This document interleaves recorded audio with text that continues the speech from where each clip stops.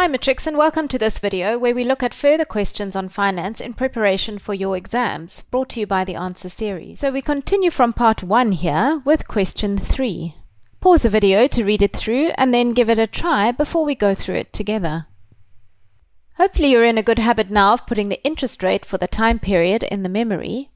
Then the first step here is to calculate the interest for the first month. We do this by multiplying the value saved in A by the original loan amount. And this comes to 3,266,66 ... To work out what percentage this is of the monthly payment, we must divide this by the 6,500 and then multiply by 100. The answer of 50,26% tells us that just over half of that monthly payment was interest. Question 3.2 is asking us how many months it is going to take to pay off the loan. So the present value of the loan was 280,000 Rand. The monthly payments are 6,500, and because we are being asked how many months, we therefore need to determine the value of n. Now n is deep in this fraction, so work carefully and remember to introduce the log function at this point here. Because our answer for n is 60, something, this tells us that there will be 60 payments of 6,500 Rand plus a final smaller payment. Now let's have a look at how to work out what that final payment is. If we think about the loan as a present value and 60 payments of 6,500, these 60 payments would not quite cover it all.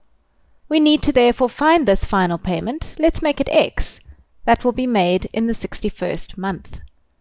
Because we are using the present value formula, we will need to scale this final payment back to the time frame when the loan was taken. In other words, x will need to be scaled back 61 time periods. So solving for x, we see that the final payment would need to be 1,317 Rand and 62 cents. Are you ready now to tackle question 4? Pause the video and give it a try, reading through the whole question first and then tackling each part one at a time. To start, we use the memory for the monthly interest rate.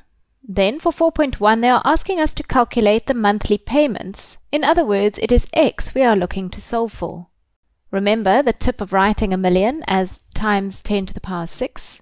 And then payments on a monthly basis for 20 years means there will be 240 payments. And our answer for x, the monthly payments, is 12,404 Rand and 78 cents. The value of the monthly payments is needed in the next part of the question. Remember here to use the rounded off value of x. For 4.2, we are needing to find the outstanding balance 2.5 years into paying off their loan. In other words, 30 months in or at the time of their 30th payment. Remember, for outstanding balance, we can choose between two methods depending on the information given. In this case, we have enough information for either option. Here, the future value option, we take the loan amount and compound it forward 30 times and subtract from that the future value annuity of the 30 payments. Or the present value option, making use of the fact that 240 payments were the total number of payments expected, and so this means that 210 payments were still to be made.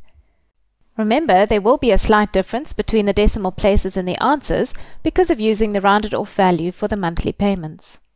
Okay, so 4.3 tells us that because of the challenges as a result of the health crisis, a payment holiday was offered, and it is asking us to calculate the accrued balance by the end of the 33rd month. We take the answer we got in 4.2 for what is owing on the loan. This will be the last answer on your calculator. And we compound it forward for 3 months. Here we have shown answers for 4.3 using the answers from both methods. Whichever answer you got is fine and needs to be saved in memory B so that it is available to be used in the next part question. Question 4.4 says that from the 34th month, the family needs to resume their monthly payments, and it is asking how many months beyond the original 20 years it will take to pay off the loan. So let's first calculate how many payments need to be made into the future from the 34th month until the loan is paid off. So solving for n using the present value formula, The 12,404 Rand and 78 cents is our monthly payments. We calculated in 4.1. This value here is the outstanding balance we saved in memory B from 4.3.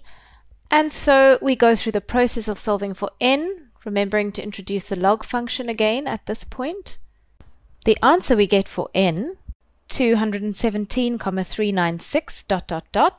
means that another 218 payments are necessary.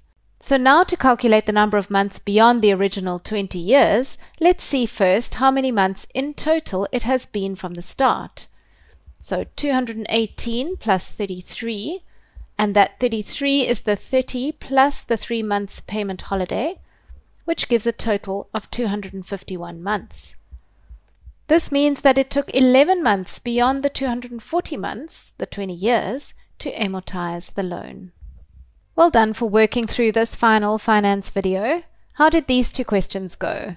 Hopefully you're feeling more confident about finance now. We encourage you to do a couple more examples as you do your final prep, and we wish you well in your exam.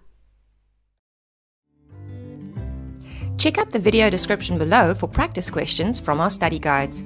If you found this video useful, give it a like and subscribe to our channel so you don't miss any new episodes. Follow us on Instagram or Facebook to stay on top of the latest TAS news and launches. So that's it for now from the Answer Series, your key to exam success.